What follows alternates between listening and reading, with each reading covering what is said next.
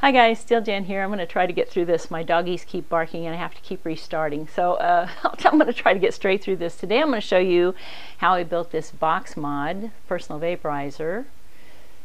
This, I quit smoking years ago, but I use this for dieting. But I have had friends that get a personal vaporizer. It's also called an e-cigarette, but I hate it that cigarette's in the word. They've gotten one of these and stopped smoking just immediately. So here's my box mod. And this is an AwesomeVapor Ego.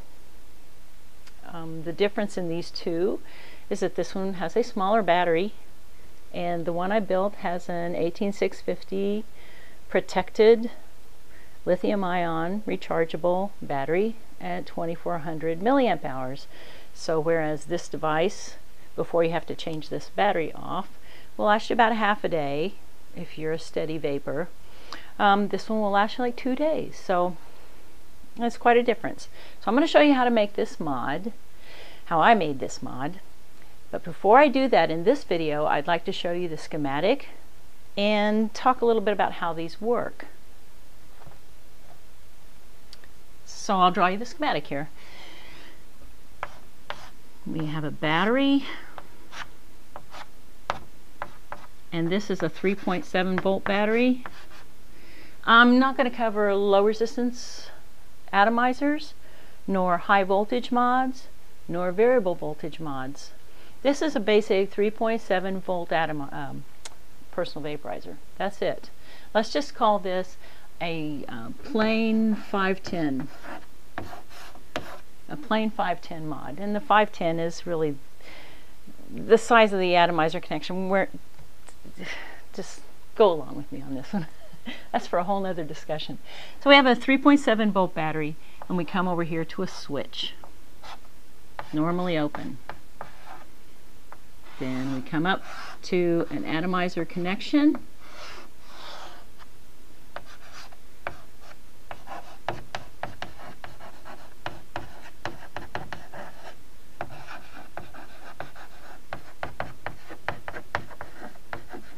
And that's it. That's really it. You push the button and the voltage goes to the atomizer from the atomizer connection, and you vape. Now most people want an LED on it so they can see when the button is pushed. This one has the LED inside the button. So to put an LED in here, you'd tie it right in here. See if I can still draw an LED. And a 470 ohm resistor for the atomizer, for the LED. That's it. Now that's the complete schematic. That right there is this.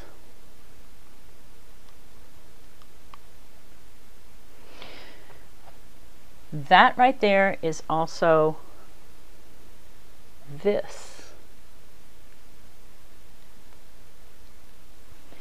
So let's disassemble this, guys. I'd like to talk to you about this just a second. This is the tip, which you either stuff with it's either stuffed with fibers, has e-liquid in it so that it will come down onto the atomizer, or it could be a drip tip where people drip 2 drops of e-liquid in there at a time and vape that.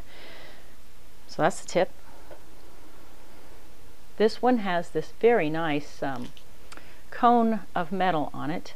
A lot of people think this is to catch excess drippage or oozing of e-liquids out the little holes down here, but I much strongly suspect that this is a heat sink to wick some of the heat off of the atomizer to keep it from getting to the lithium ion battery.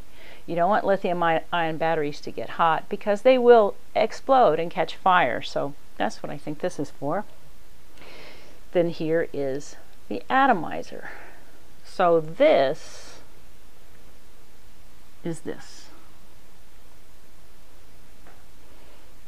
And this is this. Here's the atomizer on this one and the tip. So let's look at the atomizer and see how it works. The atomizer is a little coil of wires, and it has It's going to connect into here. It has about a 2.5 ohm resistance in this design.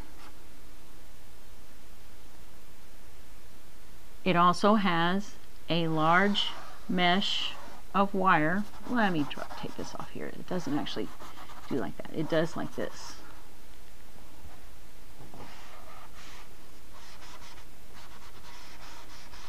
Actually, this is not to scale. This would be very tiny, and this is much bigger.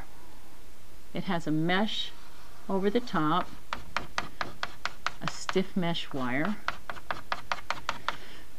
And so when you push the button, the current flows up through the atomizer. This gets very hot pretty instantaneously. It gets to like 250 degrees Fahrenheit or about 105 degrees centigrade, so that the e-liquid that's oozed down onto this wire mesh instantly vaporizes. And that's where you get the vape. There's also typically 2 little holes down here so that the air can flow in and up. So that's how these atomizers work. There's also typically a fiber, polyester I would suspect, fiber that goes through this hoop of wire mesh to sort of help seep the e-liquid down onto this mesh of wire mesh. So I don't know if I could show it to you up close. I can try.